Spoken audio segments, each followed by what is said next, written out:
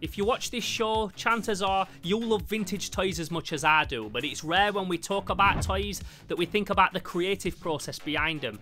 How a transformer or a megazord clicks and perfectly slots together. Well, there's one toy that even 30 years later, its creativity completely blows my mind, and they're called Mighty Max.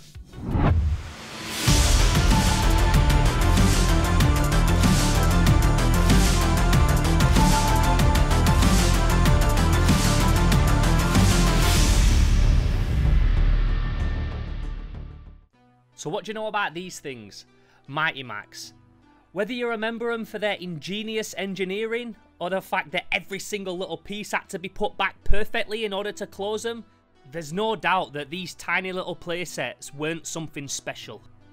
They catered to all the sick and twisted and fantasy and sci-fi and adventure tastes of any crazy little 90s kid. It actually seems criminal how perfect of a toy these are. You had this dude, Mighty Max, a little kid with a magic baseball cap that when he turned it around, like my fucking G Stallone in Over the Top, would find himself in the horror zone, travelling through different environments, each one with their own specific monsters and creatures and zombies, robots and insects. They literally had everything that we loved as kids, all shrunk into one little compact playset that we could take anywhere, and I and everyone else I knew were completely enthralled by them. I also used to think that the titular character, Mighty Max, looked a little bit like me. Which, if I'm honest, probably helped me get immersed in these things even more. Mighty Max, Mighty Max! It's Mighty Max! Welcome to Skull Dungeon. Wow! Mighty Max! Smash It still amazes me looking back how perfectly engineered these things are. Every one of them features so much intricate detail with little moving parts and secret compartments. Little hinges everywhere that reveal layers upon layers of madness. Crammed full of crazy characters and monsters that are all shaped in just the right way so that they can perfectly close and keep everything safe and locked inside. Each Mighty Max playset had its own theme, set in its own world or realm, with some kind of monster or creature at the centre of it, with the outside of the playset giving us an indication of what we could expect inside. Now, even though these are seen as one of the most iconic toys for boys from the 90s, they actually came from a girl's toy. Who remembers Polly Pocket? If you had a sister growing up, chances are she had at least one Polly Pocket playset. I heard that the guy that came up with the idea for these created his daughter a homemade doll's house from a small compact mirror. Toy company Bluebird, then seeing how genius this was and seeing how much of a potential it had to make money, pretty much instantly went into production making the Polly Pocket line. And then when they saw how much potential it had, they were like, "Oi, we need a boys version," and that's how we got Mighty Max. In my opinion, Mighty Max perfectly bridged the gap between old school monsters like the Mummy and Frankenstein, with more newer stuff like toxic mutant melt monsters, zombie cyborgs and killer robots. They felt loyal to the monsters that we knew and loved, but also felt fresh and new. Now, over the years, I've owned so many different Mighty Max playsets, but what I've got here today are just some of my favourite ones and some that I feel are the most iconic. So first up, we've got this one. Mighty Max Conquers the Palace of Poisons, and this was one of the first that I ever got. It's also one of the earliest released playsets that they did, and you can kind of tell, but it takes nothing away from it. I also just wanted to note that I'm not sure which Mighty Max go with which playset. As you can see here, I've got a pile of different Mighty Max. I've got them all over the house and I don't know which ones go with which. But in this we can see him fighting a mummy character. There's also a giant scorpion in this one, which is fucking awesome because what kid doesn't like giant mutant monster scorpions? There's a tomb where the mummy lives. There's all these little dead skeletons carved into the wall, looking like a bunch of explorers that tried to take on the Palace of Poisons and never quite made it. And the base of the playset's covered in a bunch of intertwined, slithering serpents. Fucking awesome. I love details like this. There's a winding staircase up to the mouth of the snake, which opens, revealing a little treasure trove. And like all Mighty Max playsets, it all closes and combines back into a single compact piece. Pure playset perfection. This one's another banger, and check the name of it. Mighty Max liquidates the ice aliens. This one comes with 3 identical alien heads that you can all interchange and put on the alien body. One of them even sticks out of the mouth like an alien xenomorph tongue. It also comes with this weird robot with a human head. And although this one doesn't really come with any secret passages or moving parts, he's definitely still one of my favourites out of the entire series. This is another one of the original OG ones I had as a kid. Mighty Max trapped by arachnoid. So as you can see from the outside, it looks like one giant spider, but then when you open it up, you'll see that the legs are actually attached to a smaller spider that lives inside, giving you a whole separate monster toy to play with. It's got dope colours in this one. I love the black and the grey, and then the pastel purple, green and turquoise. We've got this mixture of stone dungeon steps with these prisons with skeleton hands reaching out for people that have died inside, combined with bio-organic arachnid insides, and then that's mixed with like futuristic computer technology. I love it. So if we've got a dope spider, it also makes sense that we have a fly as well. Check this one, Mighty Max Squishers Fly. Now this one features a much more unique opening and closing mechanism. From the outside it just looks like one big dirty fly, but then you open it up from the thorax to reveal the wings and the legs are both made up from two completely separate creatures. This one's also going for that insect slash cyborg bioengineered vibe. I love these layers of the fly's insides with little humans trapped behind them. My favourite part of this playset though has to be this little surveillance room. It's almost like the creature that lives inside the fly sits here watching everything that's going on via the fly's compound eye. Another one that's super unique, if not the most unique of all these playsets, is this one, Mighty Max Sinks Nautilus. Who knows what a Nautilus is? I fucking love these creatures. They've been around since prehistoric times. They're the same creature that Captain Nemo named his submarine after. That's when you know they're fucking awesome. Also, like the arachnid and the fly, this one appears like one whole creature that opens up, revealing the world inside. This one's definitely something special. Just the colours alone are fucking beautiful. You've got the neon pinks and greens with the metallic green and the purple. You mix that with a crazy creature and a swamp monster and you've got a perfect combination. This is a banger of a Mighty Max playset right here. And if we're talking about water-themed Mighty Max, then we've got to talk about this one. Mighty Max Caught by the Man-Eater. This is by far one of the coolest Mighty Max playsets ever. You've got a shark that's covered in cuts and scars. He's got ropes and hooks attached to him like some big fucking Moby Dick megalodon that nobody could ever catch. He's got these blood-drenched teeth that make him look like the last thing that you'd ever want to come into contact with if you was out in the ocean. He looks fucking awesome. And you open up his mouth and he's just as cool on the inside. This is another awesome example of how detailed these things are. There's not an inch of this playset that hasn't got some crazy little details etched into it. Literally, not a single part of this toy went unsculpted. And that's why you could come back to these things time and time again and always discover new little things that you didn't notice before. Then we've got this one, which is a lot earlier, the Skull Dungeon. And in terms of theme, it feels like a complete polar opposite. This one's really going for them old school Universal Monsters Frankenstein vibes. You've got this mad scientist dude, and then you've got his monster on a bed that raises up and down. You can move the electrical pylons around the playset. There's trapdoors, there's secret passages, levers you can pull. This whole thing to me just feels like a Universal Monsters Halloween classic. Now this right here is one that I've always loved. Mighty Max Terminates Wolf Ship.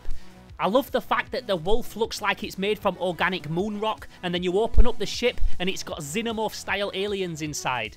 There's also an escape pod kind of drop ship that fits in the front of the ship that makes up the wolf's teeth when it closes. This again is a complete clash of styles with the previous one that we saw, but it all works, it all blends together into the same Mighty Max aesthetic. Now a couple of weeks ago, I released a documentary on minifigures called Toys That Your Parents Threw Away. I was tempted to call this one Toys That Your Parents Sucked Up With a Vacuum Cleaner, and this is why. Hiya, I'm Theo's mum, and he's asked me to tell you about a traumatic experience that happened. Theo had been playing with his Mighty Max toys all over the front room. He loved his action figures. He tidied them all up, and then later I was hoovering. And that's when it happened. I saw it and I just weren't quick enough. It was like as if it was happening in slow motion. I only went and hoovered one of his Mighty Max figures up. I quickly turned the hoover off, emptied it all out, searched through all that muck and dust and bits and bobs. It had gone. It had gone forever. The worst part of this experience was telling Theo, climbing up the stairs, knocking on his bedroom door saying, Theo, I've hoovered one of your Mighty Max figures up. I'm so sorry. As you can tell, my mom either never got over it or she's just incredibly dramatic. But this is the piece that she hoovered up, this little bridge, and this is the playset that it's from. As a kid, we always want to grow up and become an adult, and then when we are an adult, we wish that we could go back to being a kid. But one of the silver linings of being all grown up is that toys that your parents hoovered up as a kid, you can now buy again as an adult all these years later. I even found this random picture of me dressed as Spider-Man playing with it when I'm like 4 years old. Look at me, so innocent, so unaware that my mum were going to come along with a vacuum any minute and just fucking hoover it up.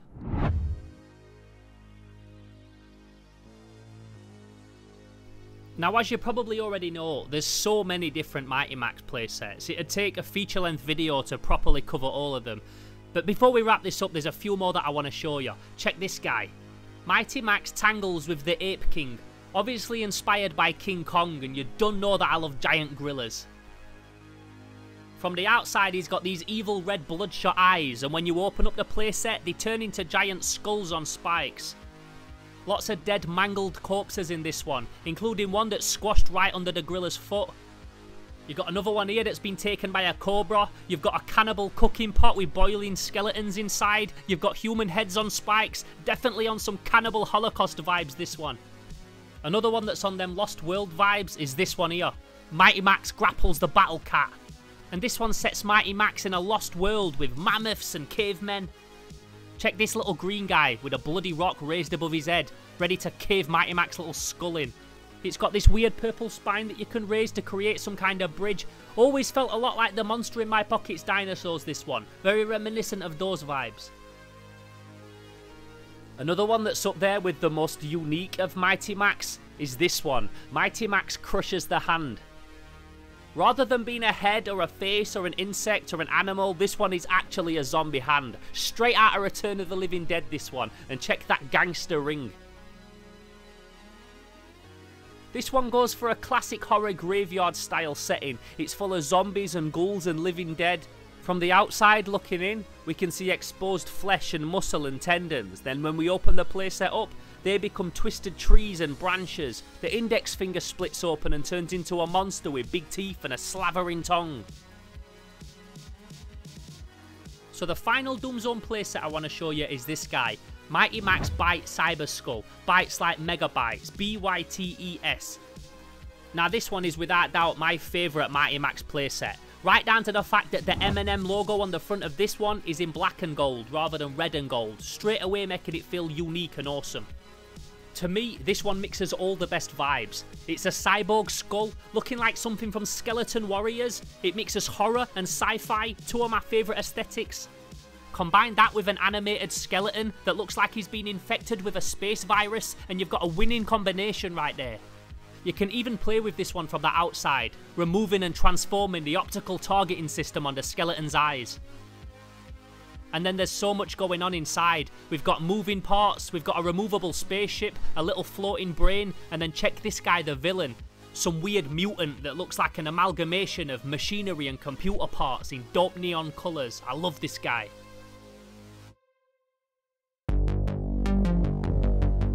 So even though the whole point of Mighty Max is that it's a toy that you can fit inside your pocket, there were a couple of occasions where they completely threw that concept out of the window and we were introduced to these super playsets. So check this guy, Magus. Mighty Max blasts Magus. Giant robot lava machine.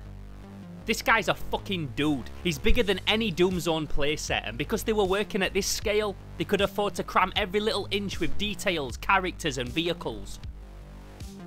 One of his hands is a giant claw. You open up his arm and that becomes a monster all of its own. His other arm opens up and fires a projectile molten rock grappling hook. Both his legs open up, hiding smaller characters inside, and then his entire body breaks apart and turns him into a battle fortress. I absolutely fucking love this guy, and I think when they were creating it and they were designing it and sculpting it, it would have been easy to make certain parts of this figure look the same. But every single nook and cranny of this thing is sculpted with fine details.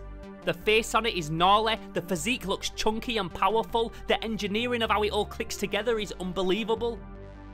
This Magus and all the other toys that came out around the same time would have been completely sculpted by hand. So personally, I just think this is a testament to how skillful the craftsmanship was back then. And finally, we've got what I think is the biggest and best and most impressive and most inventive, most unique, and by far the largest Mighty Max playset of them all. Mighty Max Skull Mountain. This thing is outstanding, it's nothing short of magnificent, and the box art is by far one of my favourite painted toy packages of all time.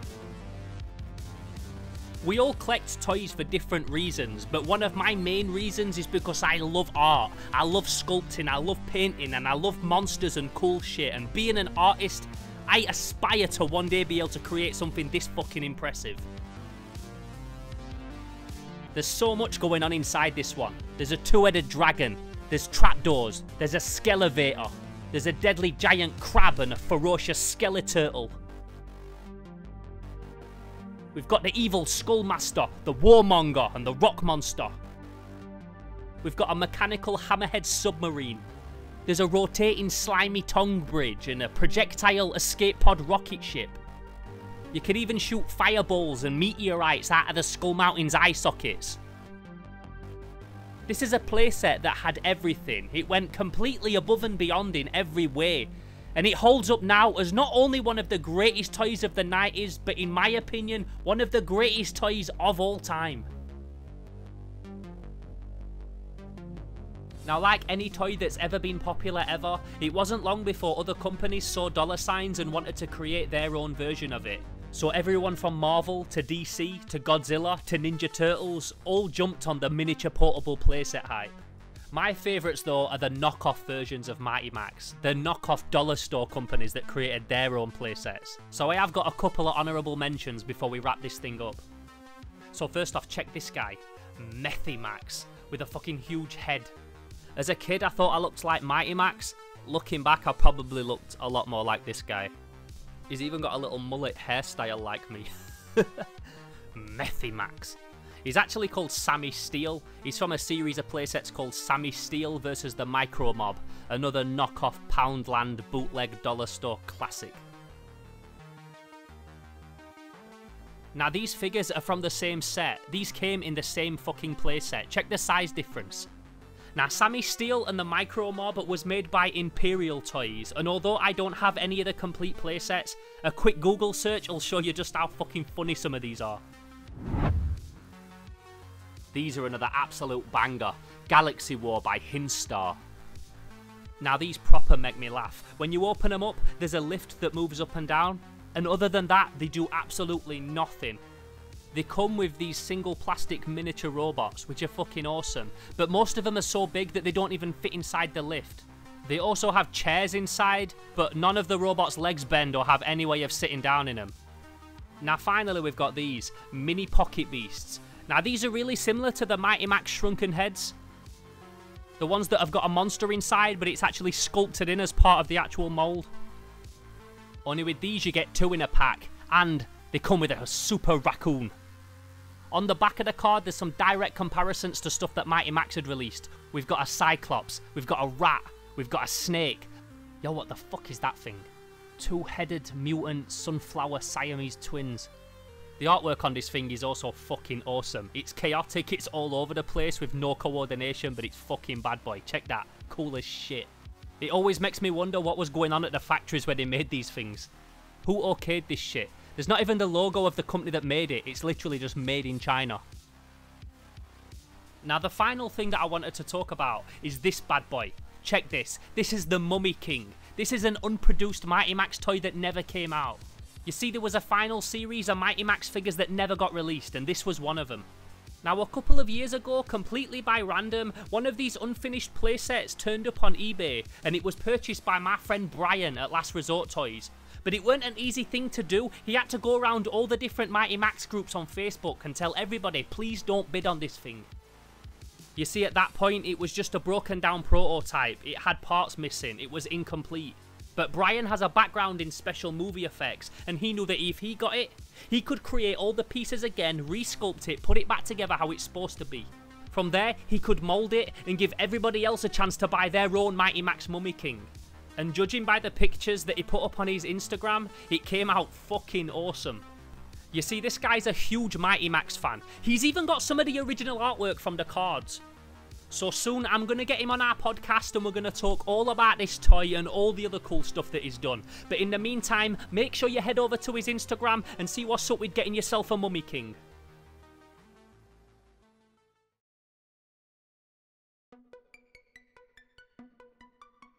I remember one time when I was in primary school, seeing some smoke rising from behind the brim of a hill.